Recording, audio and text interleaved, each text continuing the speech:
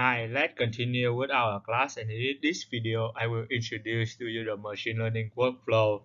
So in order to demonstrate the end-to-end process of building a predictive model, machine learning on supervised learning, we have created an easy to comprehend workflow. The first step is to design the problem and then source and prepare the data which leads to coding the model for training and evaluation and finally deploying the model. So in the scope of this class, we'll keep the model explanation to a bare minimum. And this is how this looks like. First, we need to design the problem and then we'll go through the source and prepare data. After that, we'll code the model. And of course, the next step is to train and evaluate the model. And finally, we'll deploy the model throughout the world. So for everyone to use the model, and it will prove that our model works perfectly in the real world environment. So the first one is design the problem, and once we identify the domain of work, brainstorming on the designing of the problem is carried out. So the idea is to first design the problem as a regression or classification problems. Once that is done, we choose the right target variable along with identifying the features. The target variable is important because it decides how the training will take place. A supervised learning algorithm keeps the target variable at the center while it tries to find a pattern from the given set of features. So the next step is source and prepare data. So data gathering and preparation is a painstaking job, mainly when the data sources are diverse and many.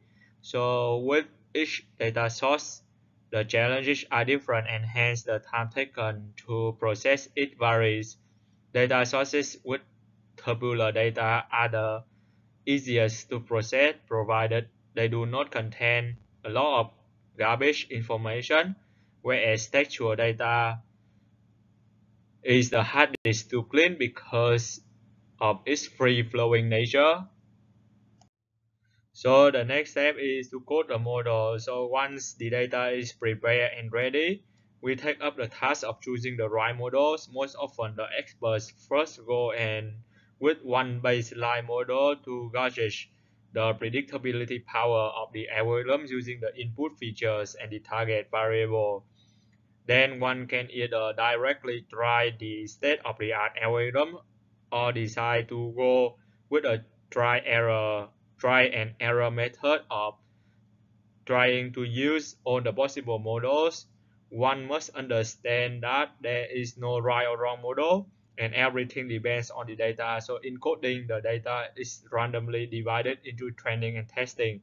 So the code is written to train the model on the training dataset and evaluation happens on the testing dataset. So this ensures that the model does not underperform when it is deployed in the real world. So now let's talk about evaluate the model. So model evaluation is the important part of the model where its usability in practice is decided. Based on a given set of model evaluation metrics, we need to decide after all the trial and error the best model. In each iteration, metrics such as the R-square value, accuracy, precision, and F-score are computed.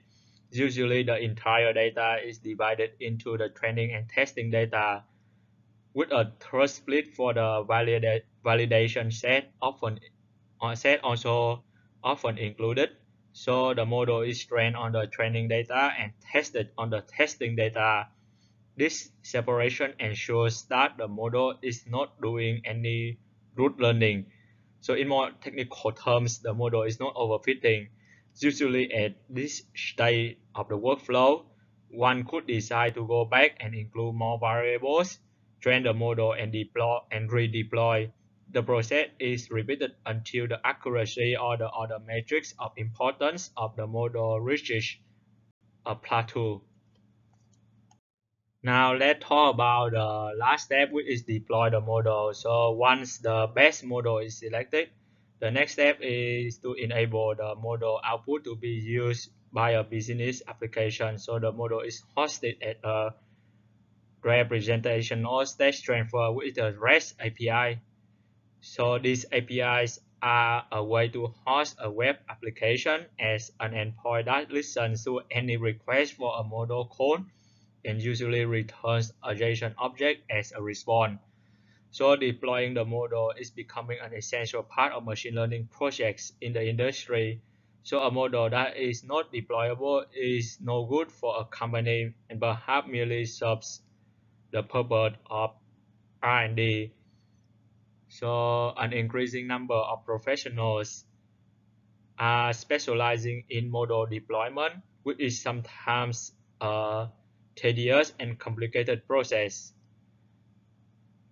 And that is all in this video. So I hope you enjoy it, and I will see you in the next video.